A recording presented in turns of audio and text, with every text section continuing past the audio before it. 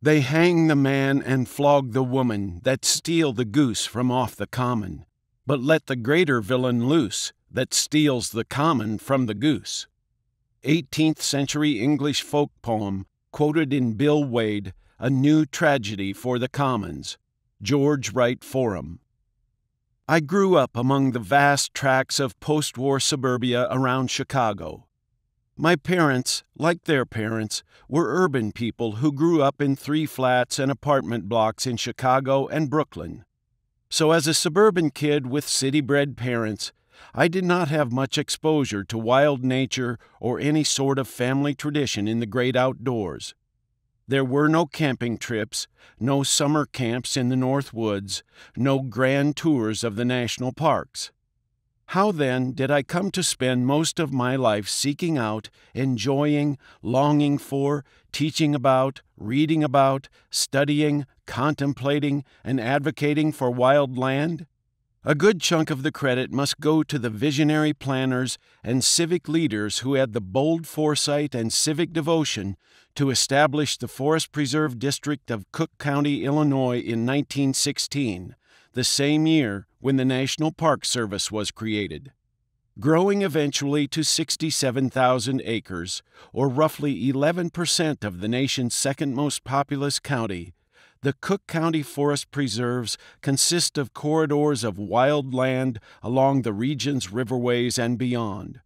Along with the neighboring counties' forest preserve districts, they form a green necklace of forests, wetlands, prairies, and savannas around one of America's most intensely urban metro areas, whose asphalt sprawl stretches across the flatlands of northern Illinois for nearly 7,200 square miles.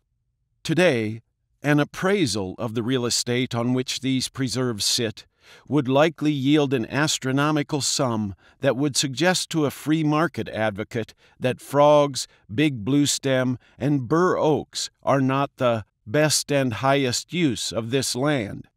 It is something of a small miracle, then, that this wild land, some of which has never seen a plow or saw, remains intact. As a 10-year-old kid marooned in an ocean of manicured lawns, cul-de-sacs, strip malls, and parking lots, I would seek my escape by jumping on my bike and riding the 2 miles to Lynn Woods, the nearest outpost of the forest preserves along the north branch of the Chicago River. Despite being little more than 100 acres and surrounded by 6-lane arterials and fast food joints, Lynn Woods was, to me at least, a mighty citadel, bursting with mystery, adventure, inspiration, and integrity.